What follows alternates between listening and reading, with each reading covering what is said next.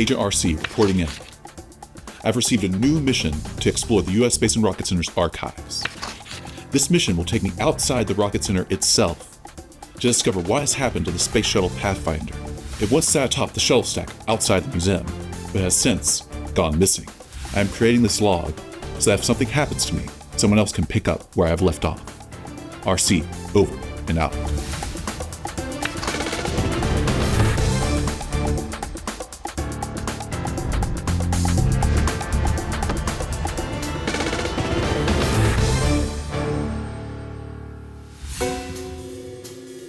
Once at the U.S. Space and Rocket Center, I was able to see for myself that Pathfinder was indeed gone.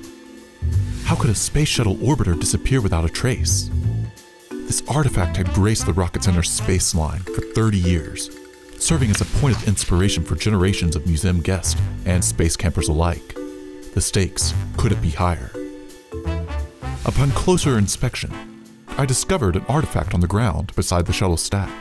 It resembled the shape and dimensions of a space shuttle orbiter, but could it be Pathfinder? To answer my questions, I met with my contact at the Rocket Center, Ed Stewart, who confirmed to me that this artifact was indeed Pathfinder. But how is that so? Was Pathfinder not a real space shuttle orbiter? I asked Ed all these questions and more. Now, originally it would have just been called the test article. We've kind of called it Pathfinder with a capital P here at the Rocket Center because it's sort of its official name as far as our exhibition and display. Back in the day, it was a Pathfinder with a lowercase p. Rather than taking one of these very expensive, some of them kind of still in process flight orbiters, we're going to build out a very simple, very inexpensive, meets the same size, weight, center of gravity, all this good stuff, test article. And we're going to make sure that everything's going to fit and work the way that it's supposed to without risking damage to a multi-billion-dollar spacecraft.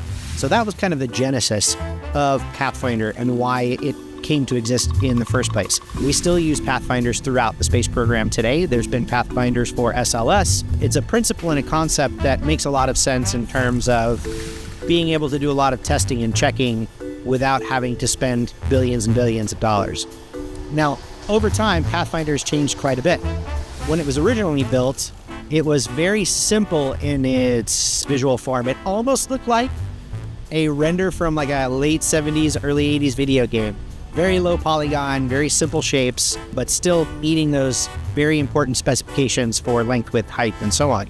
Then eventually it kind of retired and was done with being a usable piece of hardware. And then it became part of an exhibition that was going to travel the world. And so people wanted to kind of take this test article and show it around Japan specifically. It did spend an extended period of time over there and underwent heavy modification so that it could be sort of taken apart, put into shipping containers, and then transported over. In addition to those modifications, they also sort of reskinned it and gave it a paint job to make it look more like a flight orbiter. So they added shapes made out of fiberglass and plywood to kind of make the wings have their curved lift surfaces. So all of those changes kind of went into what ultimately became known as Pathfinder with a capital P here at the Rocket Center. And so once it was done touring the world, we brought it back to Huntsville, which is where it was originally built, and it ended up going on top of our stack with our ET and our SRBs. And for decades, it hung out outside, being maintained, being washed, being occasionally repainted. And over time, the sunlight, the weather, and extreme temperatures kind of took their toll. And so we actually had to take it down and do a major refurbishment and restructuring of what the Pathfinder orbiter would look like.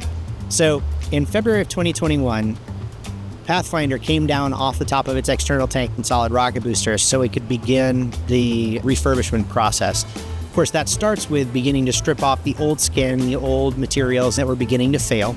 And as we went through that process, a lot of inspection started to happen. So we needed to look at the internal steel framework to see what kind of condition is the framework in. Once the inspections were complete, then we began the process of engineering to know what kind of modifications we were going to need to make, as minimal as possible to kind of maintain the integrity of the original artifact as much as we could. However, some changes were necessary, making sure that there were places in the frame where if water was captured that it could drain, adding places for our skin to be mounted. And now we're well into the process of sort of building Pathfinder back. And one of the incredibly unique things that we're doing is we're taking advantage of some modern manufacturing with modern materials. So what you can see is that the skin panels that are being added back onto Pathfinder are no longer sheet metal and plywood forms and structures. What we're doing is we're utilizing a unique 3D printed and machined technology to produce these panels to give our orbiter back its flight-like shape.